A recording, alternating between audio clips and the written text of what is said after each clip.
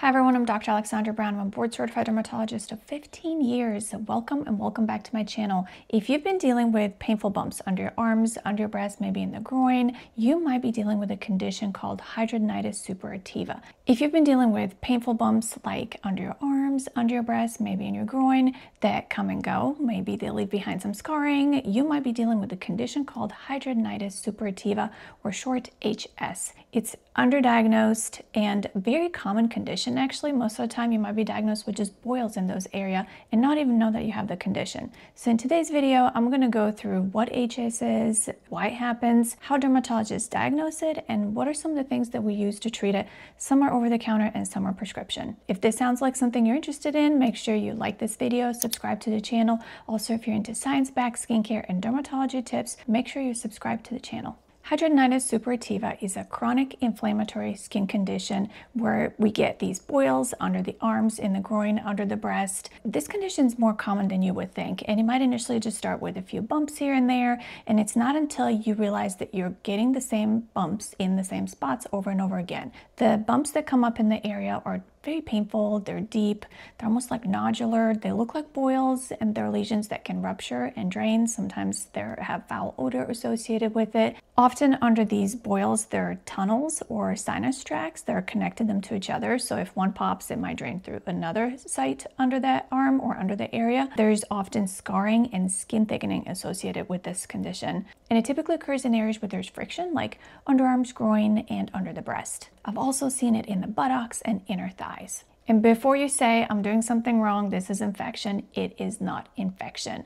It can look like one, but this is not an infection. And if you're somebody who suffers with these boils, it is not your fault. You did not do anything to cause this. Hidradenitis suppurativa is thought to be caused by follicular occlusion. So if you have a hair follicle, this hair follicle becomes backed up, it gets clogged with dead skin cells, and this causes inflammation under the hair follicle. And combine that with friction, because it's more common in the friction area, this leads to these big nodules that can rupture and create inflammation and draining of that inflammatory response. So you might say, okay, I have this, why does it happen? Okay, number one, and I hate to blame it on your parents, but it tends to run in families. It's not genetically inherited, it just tends to run in same families. Sometimes it can be hormonal related because we don't see it in kids, but then we see it when puberty kicks in and hormones start kicking in. Obesity, weight, and friction 100% play a role here. The more friction you have in the area, the more likely you are to develop those spots and for them to rupture and drain and be painful and uncomfortable. Smoking is one thing you can't change. Smoking has a strong association with the severity of disease. So just because you smoke doesn't mean you have it, but if you have this and you smoke, you stopping smoking may decrease how often you get the boils and how painful they are. And immune system dysregulation is another component. Because this is an inflammatory condition, similar in some ways to acne and Crohn's disease, immune system does play a role. But one thing that does not play a role here is poor hygiene. Hygiene has nothing to do with this condition happening. Hidradenitis is also not contagious. So you're not contagious to anyone, and you don't have this because you're not washing very well. This is not your fault. So how's it diagnosed, and do you really have it? You don't need a biopsy to diagnose this. Diagnosis is usually clinical, meaning a dermatologist can often just kind of look at it and identify it based on recurring painful bumps in those characteristic areas, under the arms, under the breast, in the groin, buttocks, inner thighs, and things like that. The lesions that appear are typically chronic in nature. There's usually a history of this has been happening over time. It's not the patient that comes and says, I have one boil and never had this before, that I'm going to diagnose with hidradenitis. Most of the time, these patients come in and say, I've had these off and on for years. My doctor has drained it, put me on antibiotics, but they keep coming back. And then on exam, I'll see typically these little scars where the spots used to be, but the classic sign for diagnosing is the presence of those sinus tracts or scarring underneath the skin. If there's no inflammatory spots whatsoever, a good dermatologist will still spot this diagnosis by seeing those sinus tracts and opening at each end of the tract. But there's no single test that's going to diagnose this. It's very, very clinical. But if you've had one or two boils in the same area, it's really important to see a dermatologist and get the diagnosis early, because there's so much that can be done early on in the management to prevent it from getting worse. And you'd be surprised how many patients I have that have this condition and you wouldn't know. You could see them at the gym, you would see them at the store, you would not know they have this because they caught it early and they're managing it. HS is a chronic condition, so that means it can't be cured, but it can be managed. And treatment really depends on severity. We have several different categories and stages, if you will, but in general, it can be mild, moderate, or severe. And treatments include everything from gentle topicals that can be over the counter, maybe prescription topicals or orals, to biologic treatments. So let's get into those a little bit. For really mild hidradenitis, and to me this is somebody who's just getting those bumps or has maybe had a few bumps in one area. You might think you have this, you might not even have it yet, but in this category, I'm going to mention topicals over the counter that can be used even if you don't 100% have diagnosis, but you think you might have this condition. First one is benzoyl peroxide cleanser. This comes over the counter anywhere from 4 to 10%. So CeraVe Acne Foaming Wash comes in 4 and 10%. If you're somebody with sensitive skin, consider starting with 4%, but for like back acne or maybe the buttocks areas, the 10% might work better. Another recommendation for over-the-counter wash is Hibiclens wash. Now this one can be a little bit drying. It should never be used on the face. You may even want to consider diluting this down and using it as a dilute wash in the shower. For example, if you get a foaming bottle dispenser just on Amazon and you fill it 1 part Hibiclens wash and 3 parts water, you can use that as a foaming wash a couple times a week for those areas. On the other nights, I would use the benzoyl peroxide wash. Of note, benzoyl peroxide can bleach towels, so make sure your towel is something you don't care about very much. Now, if you see a family doctor or dermatologist and it's really, really mild, we may want to consider something like a topical clindamycin. This is a very gentle antibiotic. It does not irritate skin at all, but it does work best when combined with either benzoyl peroxide or Hibiclens. There's pretty high resistance to clindamycin by itself without benzoyl peroxide or Hibiclens on board, so make sure you have one of those cleansers with it. If your condition is more advanced, we may want to consider oral antibiotics like doxycycline, or sometimes even a combination of clindamycin and rifampin. These antibiotics here are not used as an antibiotic definition, if you will, because this is not infectious. We're not trying to kill any type of infection here or eliminate any sort of infection.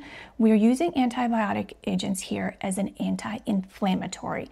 Any antibiotic can be used at a higher dose to eliminate infection or at a lower dose to minimize inflammation, such as with acne or hidradenitis. Another really good oral agent, especially for my female patients, is oral spironolactone or oral contraceptives. We actually prescribe oral spironolactone quite a bit for hair loss, hormonal acne, and hidradenitis. It works as an anti-androgen, blocks some of those hormones that contribute to producing oil and clogging the pores. And another, probably my last resort, oral systemic agent that's prescription would be acitretin or isotretinoin, also known by name of Accutane. I have used this several times in patients who also had acne by itself.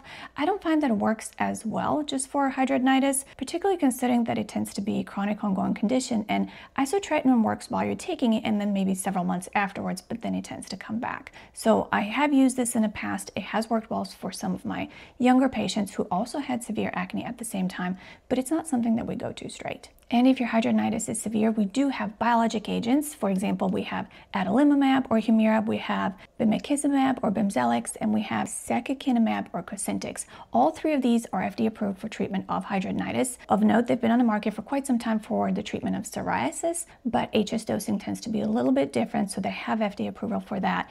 They can significantly reduce flares and inflammation. We do require some blood work, so make sure it was discussed with your dermatologist prior to starting this medication. Also, it will be very dependent on your medical history and other conditions you may have if you go this route, and if so, which one of these you pick. And another option for treatment are procedures like intralesional Kenalog or intralesional steroid injections. We use this quite a bit actually. It alleviates the pain. I will often mix lidocaine, numbing medication, with a steroid, so it provides immediate relief from the lidocaine, but the steroid in that injection also provides somewhat of a longer lasting relief from pain and swelling because it helps decrease the inflammation underneath. This is intralesional, meaning it's done just into that lesion itself. And if we go back to why does hidradenitis happen to begin with, and we talk about that follicular occlusion, if you can eliminate the amount of hair that you have in the area, that would help significantly in the amount of flares that you get. So laser hair removal, which really is permanent laser hair reduction, can reduce the hair follicles and the size of hair follicles. Therefore, it will reduce the inflammation that you get and minimize your HS flares. Laser hair removal works really, really well, and it can benefit patients significantly in minimizing the flares. Again, doesn't cure the condition, but it can minimize the flares significantly. And keep in mind that laser hair removal is not permanent, it's permanent laser hair reduction. So it permanently minimizes the size of the hair follicles, the thickness of the hair, and how much hair you have in general, therefore less flares. The last resort here, and I have had several patients do this, is the surgical removal of those sinus tracts, and that's reserved for really, really severe cases. This is typically something that's done by general surgery, not dermatology, and it does require somewhat of a prolonged healing time. Now, it's important to understand that because this is a chronic condition, you're not going to go see your dermatologist and get your prescriptions and do it for a while and this is going to go away. You're also not going to hopefully take that antibiotic forever and ever, because that's not safe, good for your microbiome or your gut flora. So it's important to know some of the tips that you can use on every day. Maybe you're somebody who just works out a lot, maybe you wear tight clothing, maybe you smoke, maybe there's a lot of friction, maybe you're not using the antibacterial body wash like you should be to minimize this. So here's some tips for every day, like day-to-day care if you suffer from either hidradenitis or you tend to get those occluded hair follicles in those areas where there's friction, like your underarms, under the breast, buttocks, or maybe even the groin area.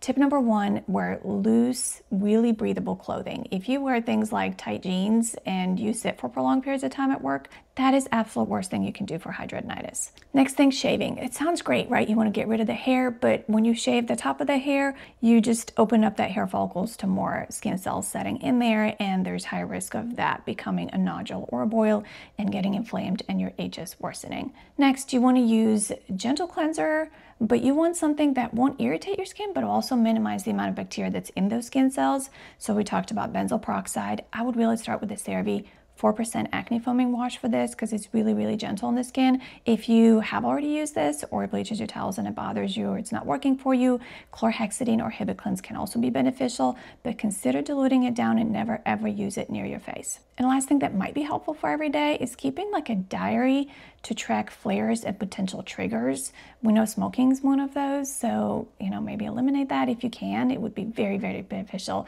not just for hidradenitis, but so many other conditions and just for our body.